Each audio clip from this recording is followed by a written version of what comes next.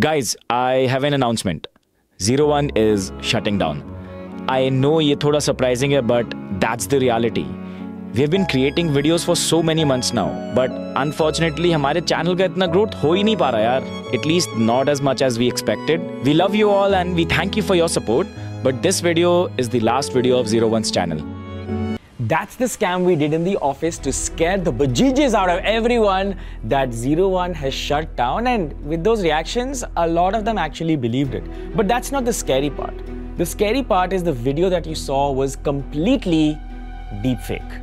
It wasn't me, we didn't shoot it, it was created by a computer, by people who've never done this before. We figured it out in just a day or two. Imagine what a real scamster can do with just creating a deepfake. We're talking about artificial intelligence. Artificial intelligence. You can't trust the voice, you can't trust the photo, and you can't trust the video anymore. All it takes is just 30 seconds of your voice. People are just getting fooled by these things. IT decision makers in India continue to express concerns over deepfake technology. This is a very big threat to democracy. Prime Minister Modi takes note, calls deepfakes one of the biggest threats faced. I think if this technology goes wrong, it can go quite wrong. So in this episode, we're going to talk about the good and the bad, because clearly the internet will deepfake you. Let's get started.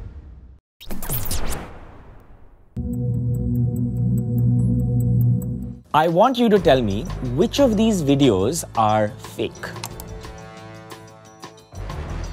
Okay, how about this one? Or this one? I'm sure that was difficult. Some of them were a little difficult to tell whether they were fake or real. And this is how good the tech has become. And the problem is it's getting better and better. The gap between what's real and what's not is slowly just blurring out. And we don't know what's generated and what's just plain fake.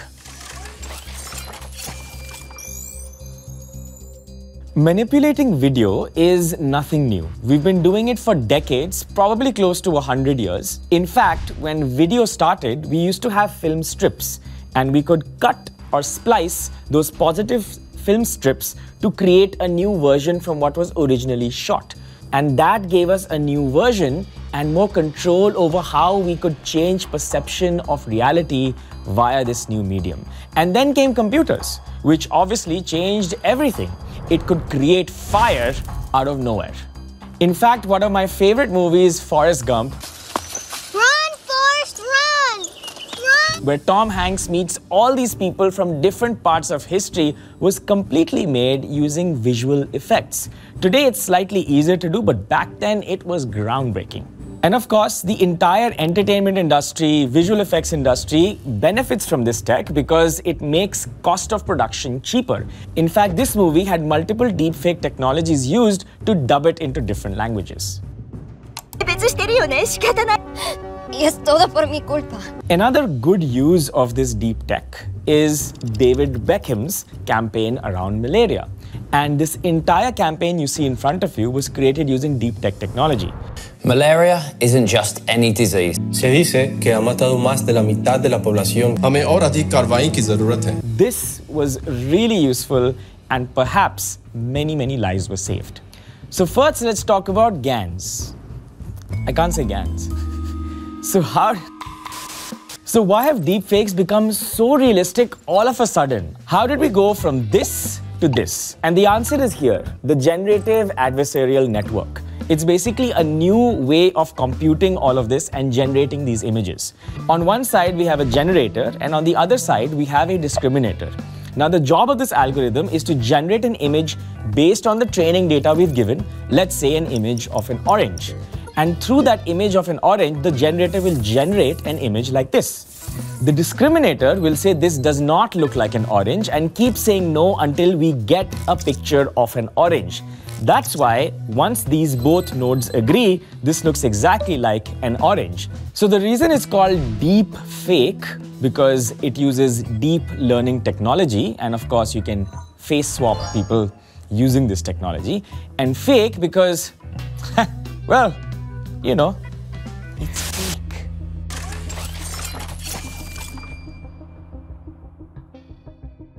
And speaking of fakes, the biggest problem and misuse of this entire tech is just sexualizing women. In fact, 98% of all deepfakes right now are around the adult industry, and 99% are geared towards women. It may or may not be completely explicit, but even something as simple as this video, where Rashmika's face was swapped with someone else without a permission, and this video goes viral, this was deep tech, but done without a permission. Should this really be allowed? Shouldn't, right? It's not like deepfake just came in 2024. Deepfakes have been around for many years now, but the tech has become a little more efficient, which is why when you look at deepfakes history, you'll see that very famous actors and actresses' deepfakes were created 4 or 5 years ago because there were a ton of information of them on the internet, in the movies, on YouTube. But now, with a new efficient technology, just a few videos can create a deepfake, and that's why this could now be anyone's game. And the problem is even bigger because now there are certain ways on the internet where you can put in a few photos and just take out a deepfake.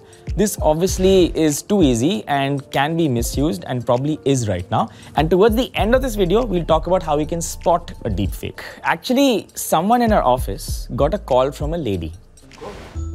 Hello sir, this is Prateek from ABCD bank. Okay. क्या sir ऋषि Sharma sir से बात हो पा रही है? जी। Sir जहाँ तक मैं देख पा रहा हूँ कि आपका अकाउंट ब्लॉक हो चुका है। क्या? सर अनब्लॉक करने के लिए मैं आपके नंबर पे एक OTP भेज रही हूँ। प्लीज शेयर कर दें। एक सेकंड। मेरे को पता है कि आप लोग स्कैम कर रहे हो। प्लीज दोबारा कॉल मत करिएगा। Now luckily this guy is at 01, so he knew this is a scam and shut it down.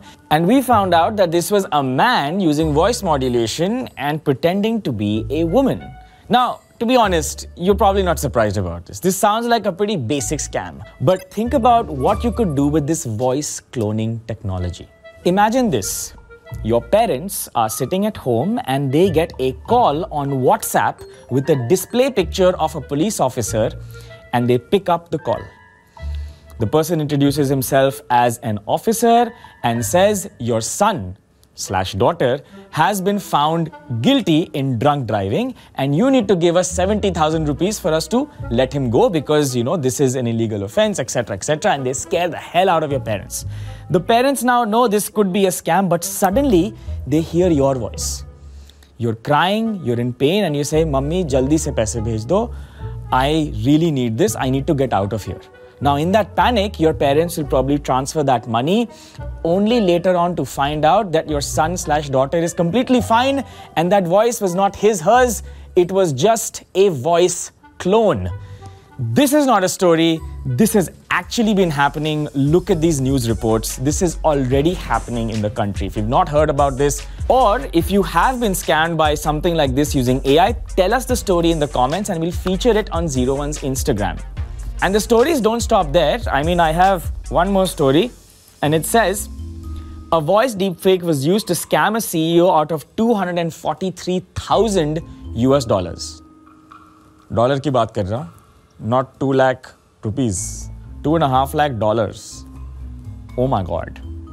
Now, this same thing can actually be used in a video call as well. Now, this video call could last a few seconds. They do low lighting, bad quality, and a relative or someone you know asks for money and the phone is out. These calls last a few seconds and they say something extreme, like they're in trouble, XYZ happened, they urgently need the cash, and in the panic, you don't notice the lip movement, the new phone number, and all these other things. You're just trying to help your friend or your relative. And there are a lot of stories around this too. Like this employee over here was scammed of $25 million because he got a call from the company's CFO. The money was transferred only to find out the video call, although was real, the video itself was deepfaked. I'm going to tell you a very simple way to figure out whether something is real or not. So look at this video very carefully and tell me whether it's real or fake. You can't be pro-insurrection and pro-cop. You can't be pro-insurrection and pro-democracy. You can't be pro-insurrection and pro-American. Now, as you can see, this is obviously fake. I mean, you could tell, right? So pause the video, write in the comments, yes, I think it's fake. Write it. That's Joe Biden. He doesn't talk like that. Look at his eyes. They were not blinking. Fooled you. That was actually real. This was a real video, and because he wasn't blinking, it looked like a deep fake, but this is actually a real video. My point is, we don't know the difference about what's real and what's fake. The lines are getting really blurred. And Joe Biden, can you please blink? The fourth problem is false information, and this one is a little scary. This year, January 2024, a lot of people in America got a call from Joe Biden saying, do not vote this election. And this call was completely deepfaked. Imagine the misuse and misinformation that is spread through this, because elections are a really important part of democracy. And this is not just reserved for people in America and Europe. It happened in India too. Mukesh Ambani ka ek proper deepfake bana tha, asking people to invest in this new investment opportunity, and people lost money in it because they thought Mukesh Ambani is actually talking about this. But it was a complete deepfake. The most interesting thing about humanity is our ability to work in groups and cooperate over really large scales without knowing the other person. Humanity has found a way to do it through systems and processes and through storytelling. And because we believe in those tales, we're able to cooperate en masse and work together. And that is the reason of our progress. So in one word, the reason of our progress is communication. Think about Hitler. He could, with a speech and talking, move people. Hitler is thrilled and delighted to die for him in wars. The problem with AI is not just the scams.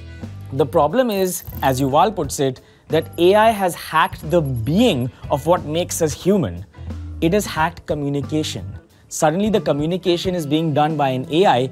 Who do we really believe? And what if it comes up with its own culture that's better than what we think about? Tell us to do things that maybe aren't good for us, but because the storytelling is so powerful, we actually do it. I think that is a little more scarier than anything else, which is why, before scaring you a little more, let's talk about some solutions and how we can combat this entire problem. So the first most obvious one is that AI created the problem and AI will give us a solution. In fact, we already have some bots right now which you can use to figure out if it's artificially generated or not. Point number 2, watch and listen carefully. Look at the lips very carefully. Do they look slightly out of sync? Like I just did right now. That was artificial intelligence. If the lips seem slightly off, there is a good chance that some kind of AI was used to create this. And sometimes the audio is just a little not that clear. In a video call that is deepfake, know the limitations of the tech right now. Having your hands in front of your face and talking is not good for the AI, and it doesn't render properly. So if they can't do this very easily, that could be a red flag. If they can't move their heads around too easily, that could be a red flag. All of these things are red flags, especially if it's coming from an unknown number. Solution number 4, if you see a video or a voice clip that just sounds really extreme and is going viral on the internet and everyone is just reacting to it. That the men who went to the moon to explore in peace will stay on the moon to rest in peace. Chances are that may not be real. Give it some time, someone will figure out whether it is actually fake or not.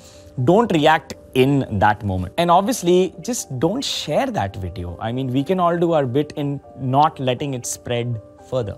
And finally, number 5, report the deepfake. Or if someone tries to scam you, report that scam. So the cybercrime authorities actually know about it. And you should use them by going to this website, fill this up and tell the authorities about it. The link is in the description and save that link. Who knows when you might need it. If you found this interesting, please let us know what you think about it, and maybe don't share this video. Tell one friend about all of this so all of us know about the scams that could happen to us and we can be a little more vigilant, a little smarter. If you thought this was good, say something nice in the comments. Don't say something nice. I saw you guys do that last time. Say a few words about it and see you in the next episode.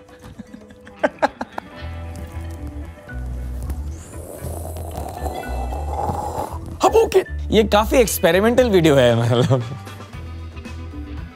चलो green screen पे सबकी जरूरत है